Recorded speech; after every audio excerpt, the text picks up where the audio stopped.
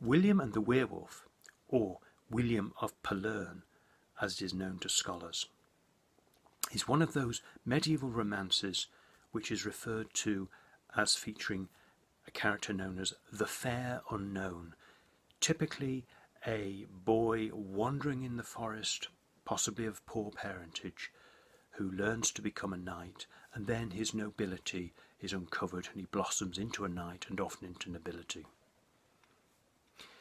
In the case of William in this romance, we already know that he is nobility, because at the beginning he is introduced to us as the son of the king and queen of Palermo, Palerne, but he has a wicked uncle who wants him got rid of so that he can inherit the kingdom. And at the moment that William is about to be got rid of in the romance, a benign werewolf turns up and steals him away to the woods. The werewolf looks after him and wants him discovered ultimately by someone who can look after him properly. And it's when the werewolf is away gathering food for William that a cowherd in the woods comes across him, or more exactly, his dog comes across him, and then the cowherd is drawn to the noise and finds William in the cave. One of the wonderful features of the romance is the way it treats people of a lower class. Unusually, it features them in quite intense detail. The cowherd we learn a lot about, but we also come across charcoal burners, servants, quarrymen. It's quite an interesting romance in its understanding of people other than nobility, and one of its themes throughout is one of noble families looking after the poor and looking after those in their charge. So it's got a reforming message which is extremely endearing and quite interesting for its time, 1350, translated into English from an earlier French romance, possibly translated with a social message, because this of course is the time of the Black Death and subsequent plagues. Watch out in this reading for some wonderful touches. The parts I like in particular are where the cowherd is shown to be clouting his shoes, as is his custom. But a feature I really like about this romance is the fact that you hear the voice of the narrator. I've read in the books as I've heard tell. So his voice really comes across. He's a real person. He's not in the distance like many other romances. He's there with you as the story unfolds. Anyway, do enjoy this reading. Now, it befell in that forest that, fast nearby, there lived a worthy old fellow, who was a cowherd, that for her fair many winters in that forest had kept many cows in that country in herds of the common. Thus at that time it betides, as our books reveal, that cowherd comes to be keeping his beasts fast by the earth barrow that this boy slept within. The herdsman had a hound with him, light like a hart, used to bring back his beasts when they broke away. The herdsman sat with his hound below the hot sun, not fully a furlong from that fair child, clouting his shoes as is custom, cleaning them as befalls. All that while the werewolf went about hunting, to bestow on the boy what food it might bring. The child dwelled in his den, hidden singly in secret, a big and bold boy, very brave for his age. But without sparing speech, he needed swift respite.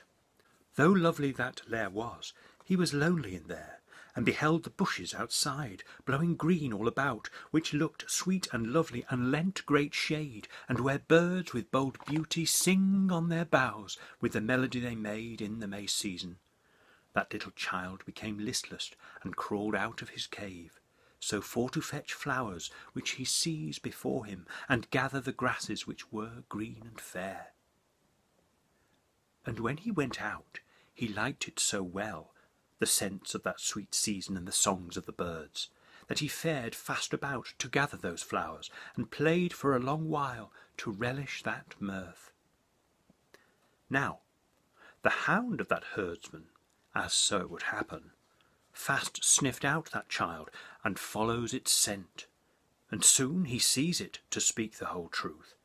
He began to bark at that boy, and stand at bay from him, such that he was nearly witless for worry and fear, and comes then to cry so keenly and shrill, and wept so wonderfully fast, I would truly tell you, that quickly his crying was heard by the cowherd, who knew straight away it was the voice of a child. So up he rose rapidly, and ran there swiftly, and was drawn towards that den by the noise of his dog. By now that boy, on account of that barking, was driven back to his den, and hid in its darkness, and wept as he would, vexed wild through fear, while the hound at the hole held itself in abeyance. And when the cowherd came there, he cowered low down, to behold in that hole why his hound was barking.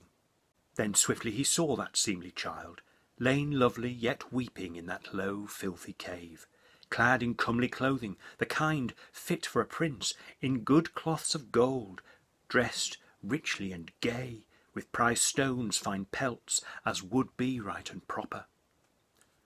The churl chastised his dog, shocked by this chance find, bade him cease his barking, and spoke to the boy, encouraged him to come to him, and called to him often, and offered him some flowers with their behest, and bade him to have hastily what his heart might want, like apples and all things that children adore.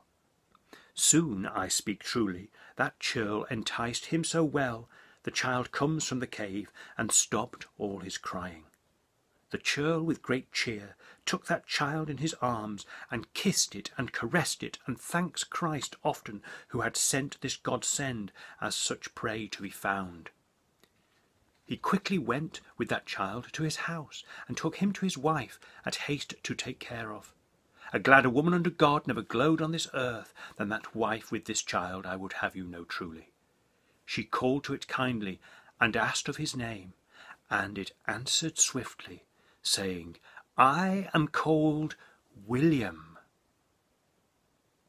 I do hope you enjoyed that reading from William and the Werewolf, William of Palerne. I'm translating it at the moment and crowdfunding for its publication in the same way that I did for my two other books, Sir Gawain and the Green Knight and King Arthur's Death. If you'd like to support the book, please do so. Your name will be published in the back as a patron.